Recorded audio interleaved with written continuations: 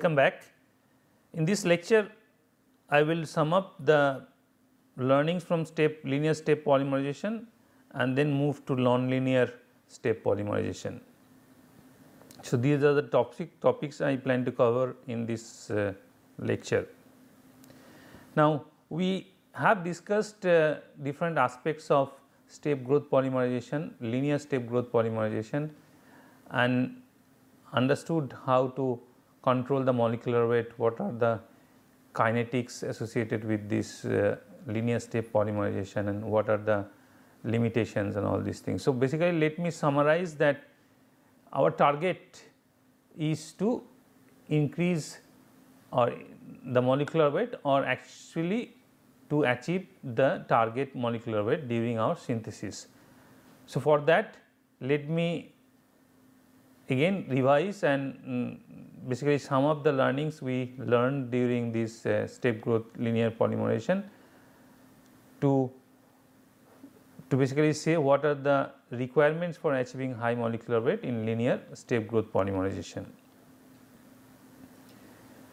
Now, we know that the reaction rates are generally very slow except few cases. In fact, the reaction rate for polycarbonate step polymerization rate constant is of the order of 10 to the power minus 3 liter mole inverse second inverse in the range of 150 to 250 degrees centigrade.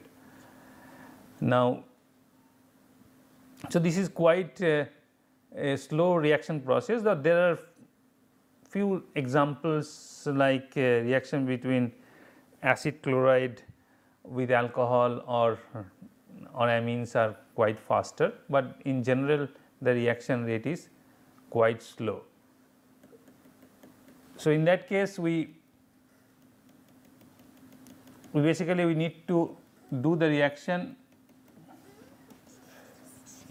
at high temperature and we need to do the reaction at high temperature and the concentration of monomers or the functional groups should be high.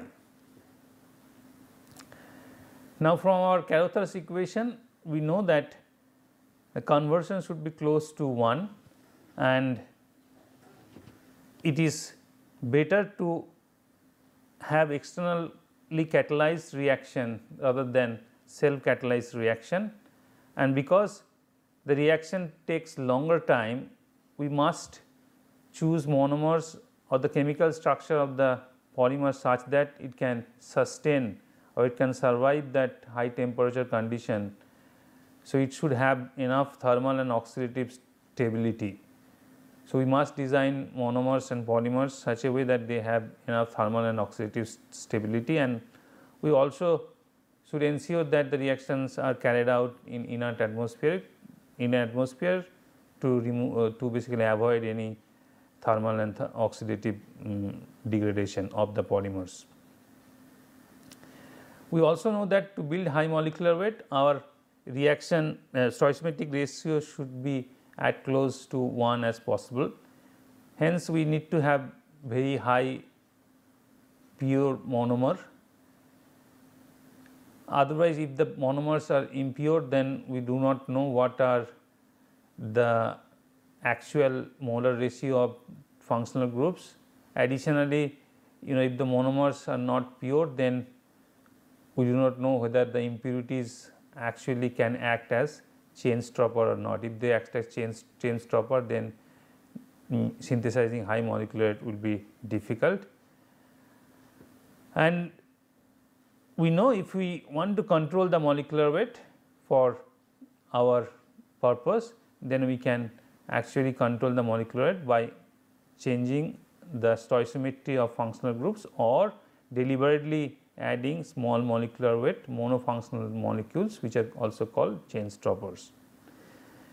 Now, equilibrium considerations are also prime important, as we discussed that to have a decent or acceptable molecular weight, we must remove the small molecular condensate out of the reaction as much as possible, so that we can push the equilibrium towards polymerization.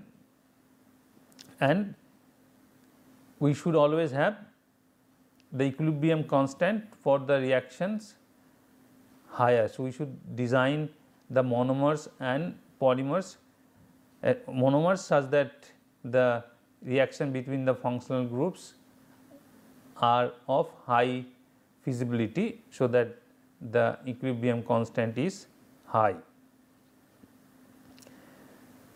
Now, we must also ensure that no or minimum side reaction, because if the side reaction happen, then the stoichiometry can be off from the targeted stoichiometry, or we might actually land up generating some monofunctional chain stopper, or some chemicals which might degrade or actually accelerate the oxidative or thermal stability of the polymers. And we also prefer to do the reaction with high concentration monomer to reduce the cyclization, and proper choice of monomers need to be also taken care of. One of the also important thing is the accessibility of functional groups. The polymers which we are synthesizing during the polymerization, it should not precipitate from the reaction. So, it should be actually soluble in the medium or the reaction mixture, especially at low molecular weight region. If the polymers which are getting synthesized, they come out or get precipitated from the reaction mixture at lower molecular weight, then it is not possible to build high molecular weight. And of course, as we know, this all the polymerization processes are exothermic, because in the polymerization process we are creating new bonds, and any bond creation is exothermic process.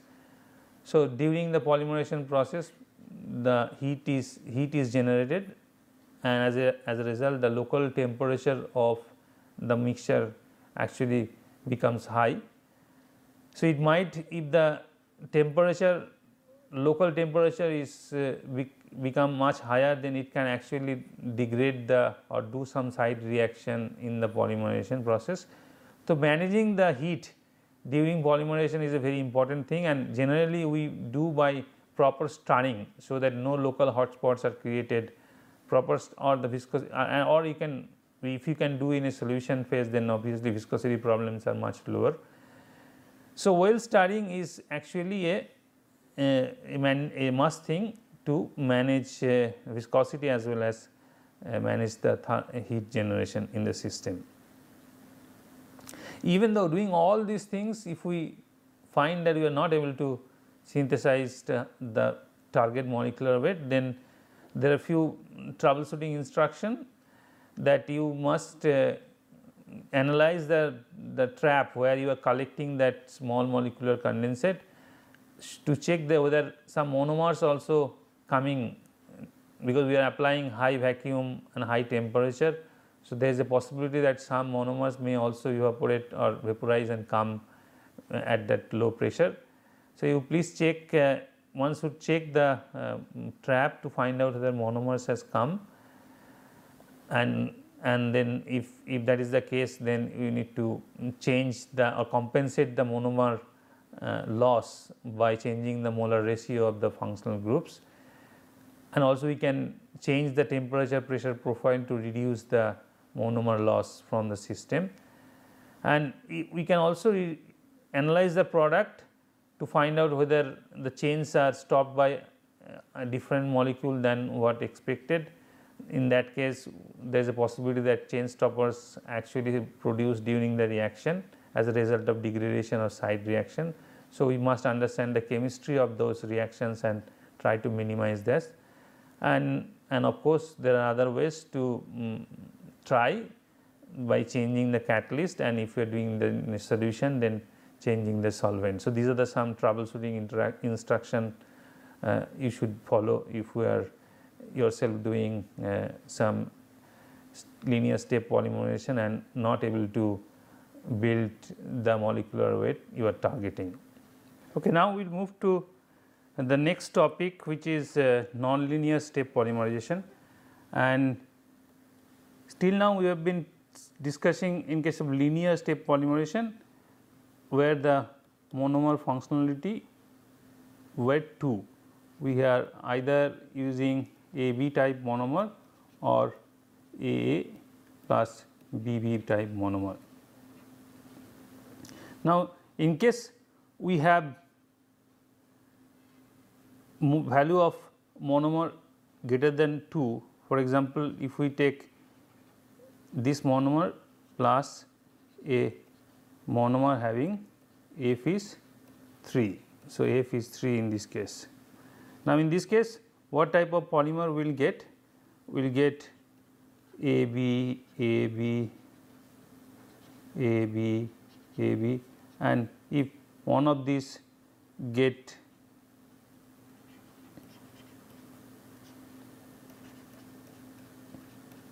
in the chain, then we get a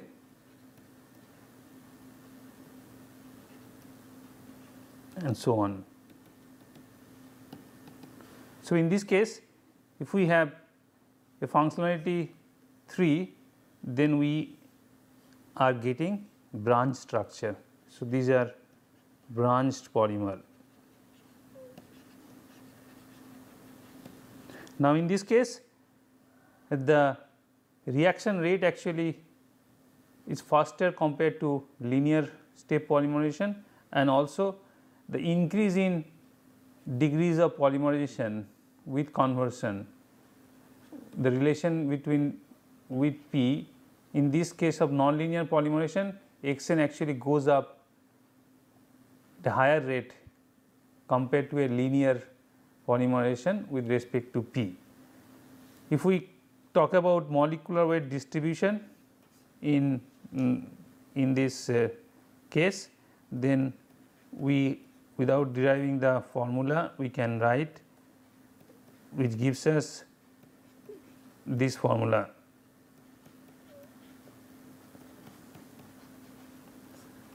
So, at R is equal to 1 and P is equal to 1, we get x w by x n, which is the dispersity value,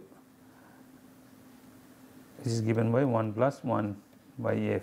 So, in this case the polymers produced are narrower, polymers are narrower or have narrow distribution compared to a linear step growth polymerization.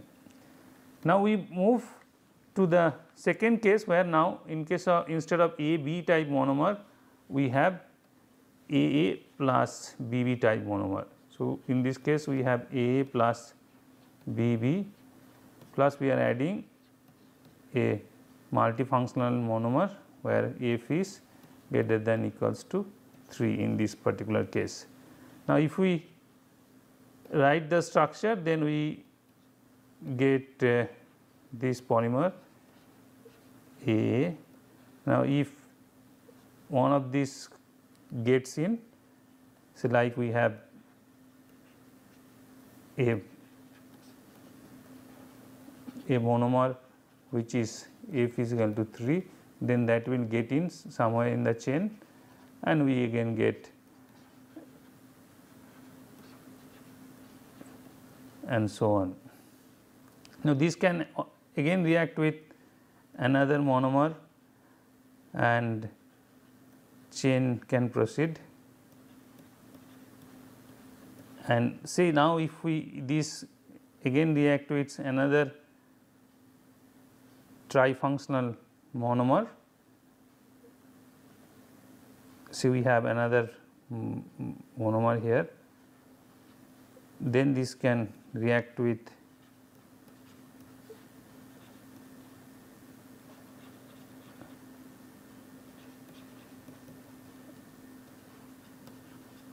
like this. So, in this case we have this is one linear chain, this is another linear chain, and we have these two chains are connected with this bridge, which are called cross links. These are cross links. So, we are getting a cross link polymer in this particular case, and if the monomer ratio is such that or the reaction goes for longer time, then one time it might happen that these reactions this actually can react and all the polymer chains can get tied up with each other through cross links, and you get a almost like infinite molecular weight polymer, and we get a network polymer in this case. So,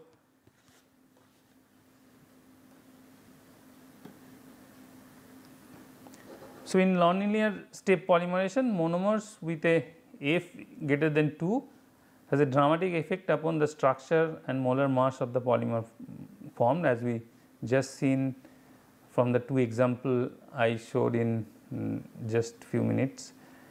And in the early stage of this reaction, the polymers has a branch structure, as I just discussed, shown the example, and with time,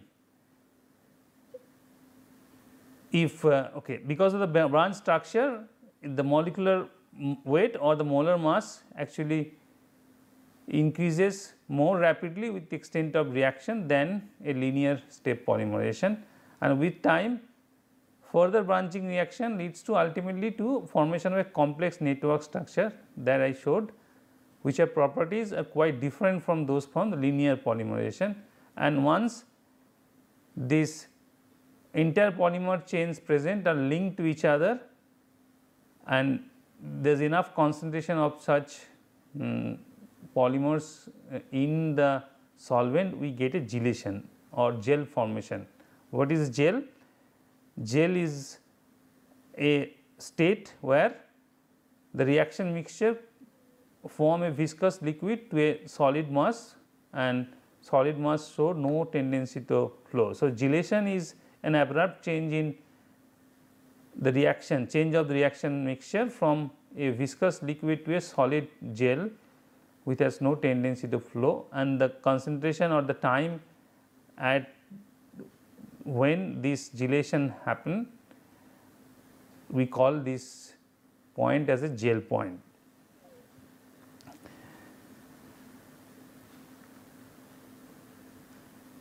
Now, we can, so during gel formation, as you can understand that we actually get a kind of different polymer chains. All the polymer chains in the system, they are connected to each other and you have a network formation.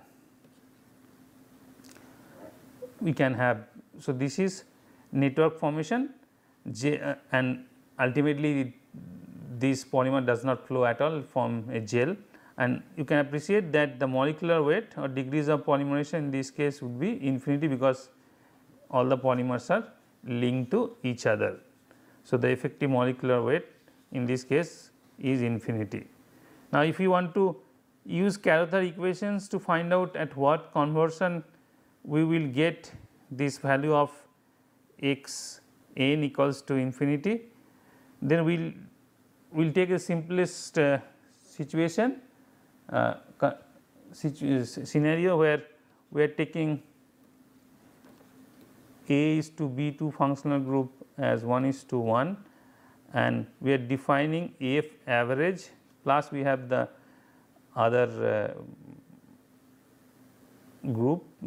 A is to B, the ratio of functional group A and B is 1:1, that is the simplest case, molar ratio of course we are talking about, and we define F average is the average number of functional groups present per molecule, which equals to summation of Ni by Ni. So, Ni is the number of molecules with functionality of Fi and this is the total number of molecules. So, at beginning we have N0 is the number of molecules at t is equal to 0. So, N0 and F average would be number of functional groups at t is equal to 0. Now, if at some time t, if n is the number of molecules present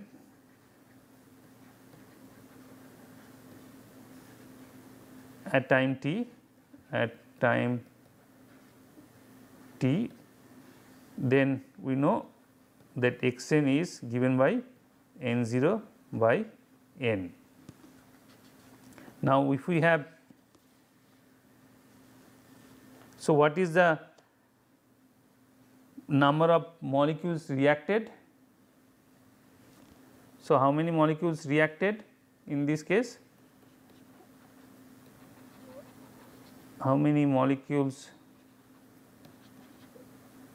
reacted?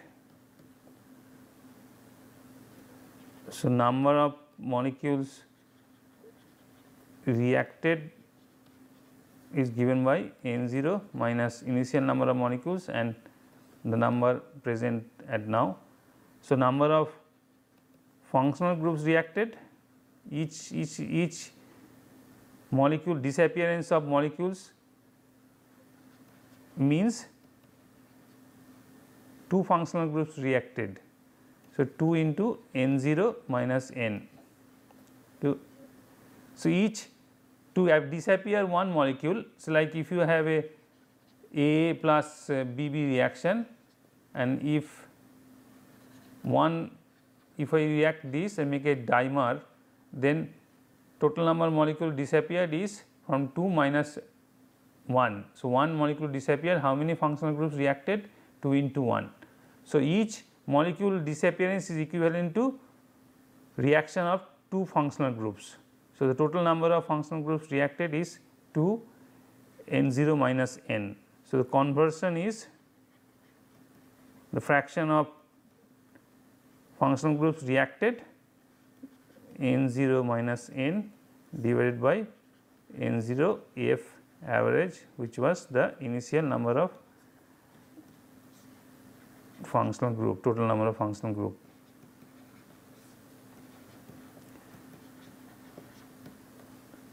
So, P is given by 2 by F average minus 2 by x n F average, because N 0 by N is x n, as N 0 by N is x n. So, which means if we again rearrange it, we get 2 by 2 minus F average into P. Now, for a linear polymerization, if you just compare, for linear step polymerization, F average is 2, which mean in this case x n is 1 minus 1 by P, leads to the original Carothers equation. Now, to gel formation, what is x n? X n is infinity. So, in that case P c, which is the critical conversion where gel formation takes place, is given by just placing x n is equal to infinity, we get 2 by F average. P c is where the moleculars become infinity. So, as we increase the average value of functionality, we will get gelation at much lower concentration of the reaction. So, let us move to the other systems, like we can get we gave one example of this system. We gave an example A plus plus B. In this case we have given example to formation of network.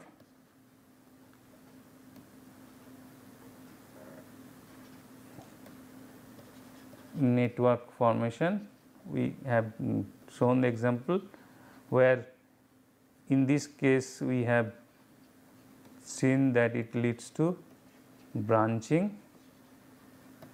Now you can also do yourself and see that all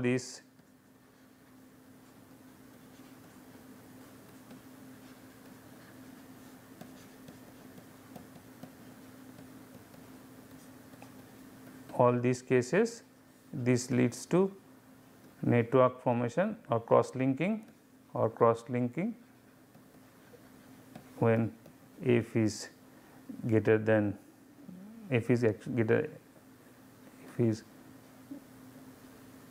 greater than 3. So these are some of the systems you can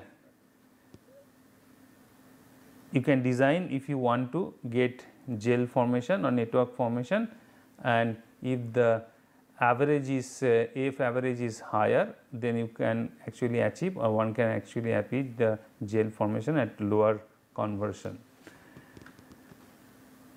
With this, I think I will just give you some of the important example of network polymers by synthesized using step polymerization. And one very important example is phenol formaldehyde resin, and typically this network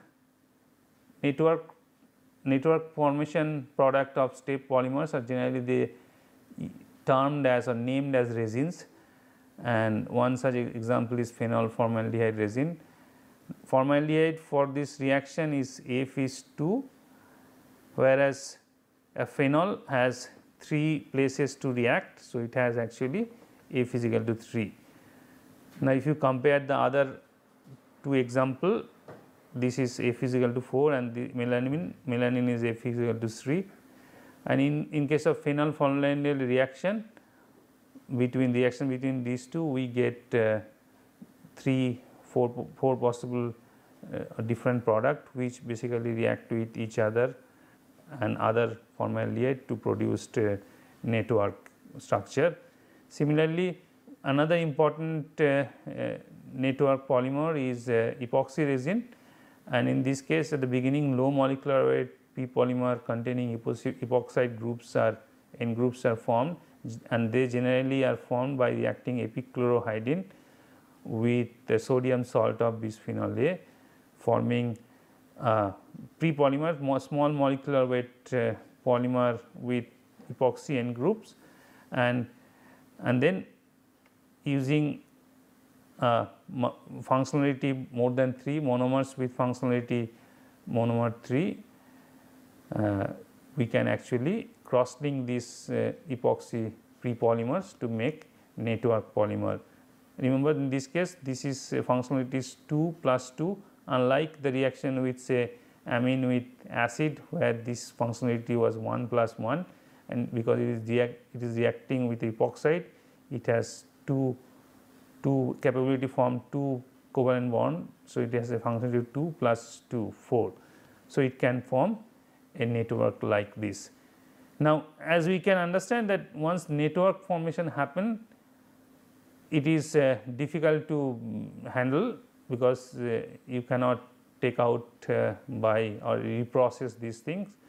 So, typically what is done, it is actually done in the mold, in the final shape what you want to give. The first the pre-polymers are made in a liquid and then the pre-polymers are added to the mold and further cross-linking reaction happen using this type of cross-linker. And network polymers were the first produced step polymers was among the first type of synthetic polymers that to be commercially used or commercialized and often termed as resins, and the polymers are completely intractable. So, at the stage when network chains are generated, the polymerization must be carried out within a mold to produce the reactor product. So, the final cross-linking reaction with the P polymer must be carried out within the mold, so that it gives you the final product. Okay, with this we come to this end of this module, and one should able to understand the mechanism of step growth polymerization.